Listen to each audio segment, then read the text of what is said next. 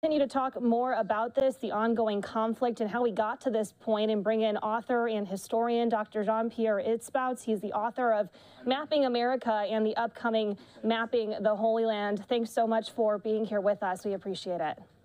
It's my pleasure. Thank you for having me. So obviously a lot to break down here. I think we should first just start with, how did we get here? This surprise attack coming on Saturday, and now we're just seeing the aftermath of it. And it's been so horrific to watch this all unfold. Well, like you and like so many other people in our country, I'm just stunned and shocked by this incredible attack by Hamas on Israel. There are a lot of questions that need to be answered in the months ahead as to why the intelligence apparatus was not, which is one of the best in the world, was not better prepared to anticipate this horrific attack. But then again, as we know, Hamas is a terrorist organization, and some of the coverage of these horrific events over the last couple of days have sort of sought to equate Hamas with Palestinian cause. And we should remember that Hamas is an organization that has brutally suppressed any form of dissent in the Gaza Strip, that it rules by fear, that it is in no way the recognized representative of Palestinian aspirations.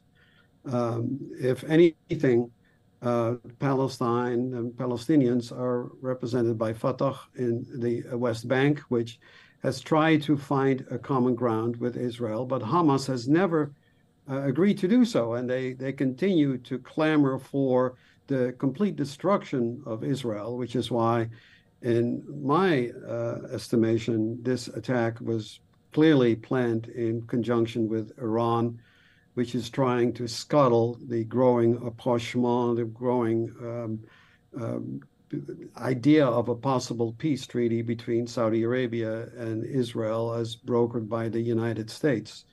This clearly is not in the interest of Iran, and to me at least, it is clear that this attack, with this incredible deployment of arms and militants by sea, by air, and by land, could not have happened except with the full support of Iran. And we can only hope that in the weeks and months to come, the chances for a peace plan, a peace treaty between Saudi Arabia and Israel will not be scuttled by these developments, and so giving victory to these ruthless perpetrators of this great crime. Sure, and going off of that as well, the attack, of course, coming on a Jewish holiday, but going off of that in the strategic aspect of this, tell us a little bit more about, could they have been better prepared? Could this have been prevented? That question that so many people do continue to ask. It's absolutely true that, it's ironic in a way, because 50 years ago, we were in the same boat. 50 years ago, I happened to be in upper part of Israel, close to the city of Quneitra. I was a graduate student at the time, and I was exploring the north of Israel literally weeks before the outbreak of the Yom Kippur War. And at that time, too, the Israeli intelligence apparatus underestimated the movements that were clearly in the works of a new offensive on the part of Egypt and Syria against the Israeli state. Now, at the time, Golda Meir, the prime minister, was very careful not to make any preemptive moves. Israel had done that during the so-called Six-Day War in 1967, when it was clear, based on its intelligence, that Egypt and Syria were about to launch an all-out war on the Israeli state. And Israel, the Israeli Defense Forces, made the decision to preempt that by attacking first and destroying much of Egypt's air power on the ground. And from that point on, it was basically a foregone conclusion that Israel would win, which it did in 6 days. However, Israel was fiercely condemned by world opinion for initially launching this attack, even though it was clear that the Arab states were about to create an assault. And so Golda Meir was very careful in 1973 not to repeat that error, particularly also because she knew that in the event of war, Israel would be heavily dependent on reinforcements and replenishment of its arms stocks by the United States. At the time, Richard Nixon was the president. He was under severe pressure from the Watergate investigations. And she knew it would be very difficult for him in this context to rush to Israel's aid. So Golda Meir basically allowed for a partial mobilization of its forces at that time, only about 150,000 reservists, if my numbers are correct.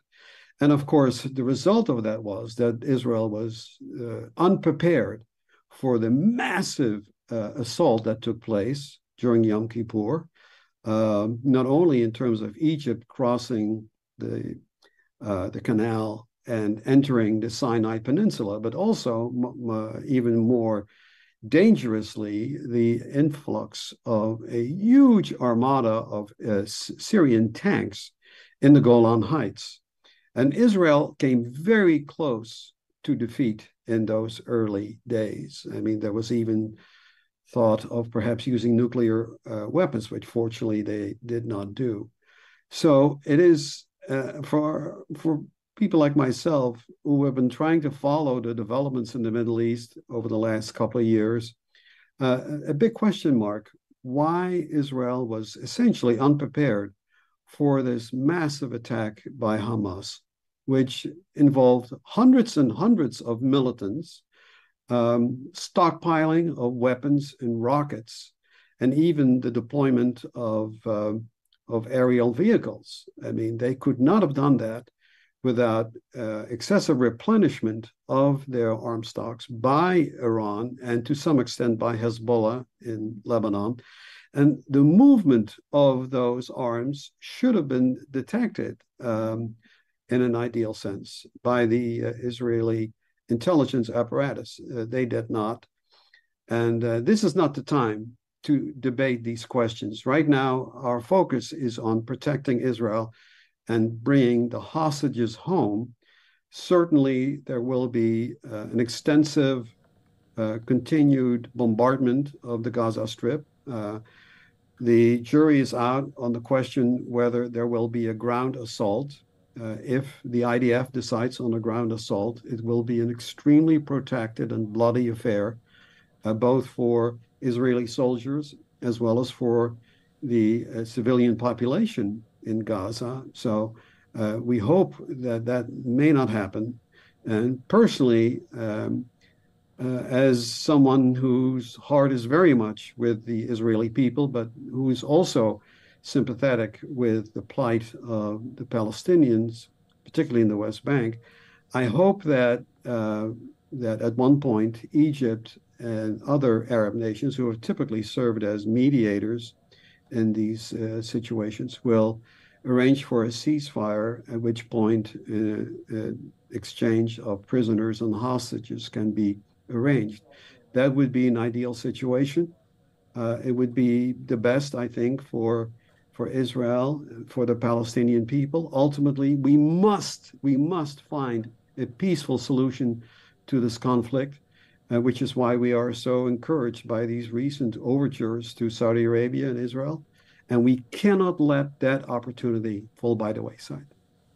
Sure. And today we heard from President Biden, obviously speaking out against this, saying that we stand with Israel. We also have a tweet that we can pull up here showing that Secretary Antony Blinken says that he will also be heading to Israel as well to directly show his support on the grounds and discuss ways to help in this situation. So I guess looking at this, what do you anticipate to see from here, from the U.S. as we move forward, and how is this going to play a role on the United States in the short and long term?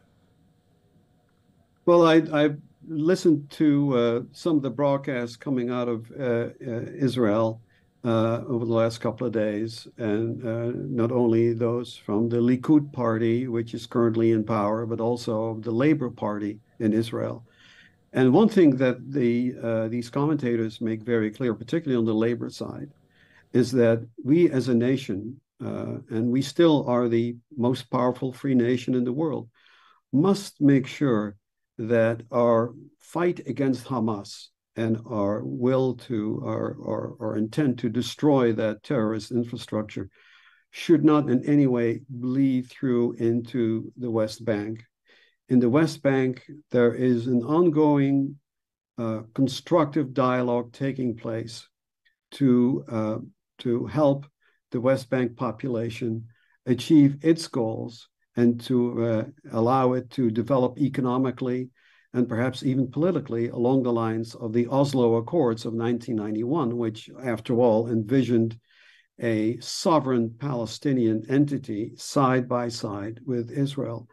It is the policy of the Biden administration, and I fully agree with that idea, that a two-state solution is still the best solution to the Middle East crisis and the ongoing tensions between Palestinians and Israel. Just as Israel was allowed its own state as a result of United Nations Resolution 181 in 1947, at the same time, that resolution also called for a Palestinian state. And if the Arab nations at that time had not attacked Israel in 1948 during its War of Independence, there would be now a Palestinian state side by side with Israel, and none of these violent wars would have occurred.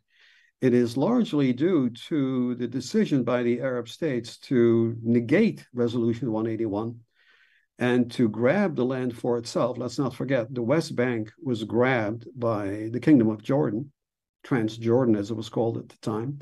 The Gaza Strip was annexed by Egypt, so that it is due to the Arab states at that time that the Resolution 181 did not produce the Arab state, the Palestinian state rather, that was envisioned to exist peacefully side by side with Israel. And we still live with the consequences of that decision to this day. So my hope is that with the support of the Biden administration and bipartisan support in the U.S. Congress, we can return to that road of some form of two-state resolution, which will give Israel its security that it so desperately needs, but which will give Palestine a dignified way of living in a modern world where they can see their children grow up and they can live a peaceful and dignified life.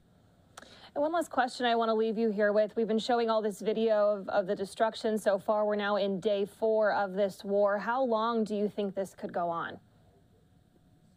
Well, there is hope and there is reality. I'm afraid this will go on for a long time. The last time Israel had an invasion of Gaza, it took several weeks and it became a very prolonged affair.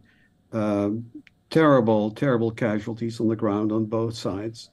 But from what I understand of the Netanyahu coalition, the emotions are running very high, particularly because this is a coalition with ultra-nationalist right-wing parties who would like to essentially annex the West Bank. And I'm afraid that if the invasion or the continued siege of Gaza, which is the word that's being used right now by Prime Minister Netanyahu, a complete siege of Gaza, if it is allowed to continue for a very long time, calls will go up to also deal with the West Bank, and we cannot allow that to happen. We must separate what is happening in the Gaza Strip from ongoing peace efforts, not only with Saudi Arabia, but also as it relates to the West Bank.